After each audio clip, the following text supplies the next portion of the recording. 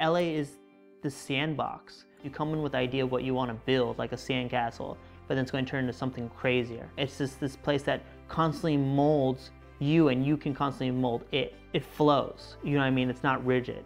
There is so much energy and so much ideas going around. And I think that's what's so special. My name is Cary. I'm a clothing designer and creative director, and I live in Los Angeles. I have two brands, one called Access Folk Technology and one called Braindead. I also consult for a lot of brands, one being Urban Outfitters, where I'm the special products director. And then I also consult for brands like Obey, O'Neill, Polar, and a couple other ones. When I was 18, I left the Bay Area. From that time, I started doing a lot of installations for different places, one being my friend's store called 181 Martel. It was really kind of inspiring, and I realized that all I wanted to do was tell narratives, and clothing was an interesting way of telling stories too. When I'm outdoors, I always love walking towards the old zoo at Griffith Park.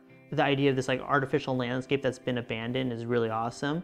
And as you get further up, you'll see like these old crazy cages that you can go inside. It almost feels like you're on an adventure, but it also feels like this lost architectural monument that just was forgotten. And I kind of like that idea of these like forgotten relics. Yeah, it's a good place to hike. When I'm craving something sweet, I like to go to Shaky Alibi for their Liege waffles. If I had to go there right now, which I want to, I'd be getting a ham sandwich, and it has cheese, ham, compressed in between a waffle with speculoos peanut butter in the middle. And it's crazy. And I love it. My most memorable meal I've had in a while was at Night Market on Sunset Boulevard. It's Thai food, and when you go there, it's insane. It's a perfect mixture of spicy, like really spicy, not just super watered down American spice.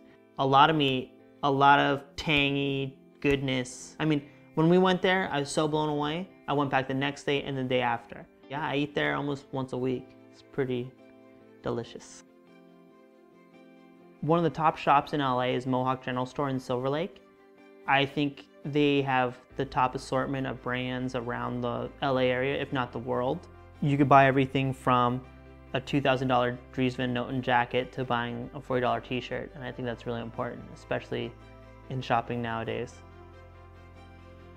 LA lets me do everything I want creatively, especially in a business like art, design, and fashion.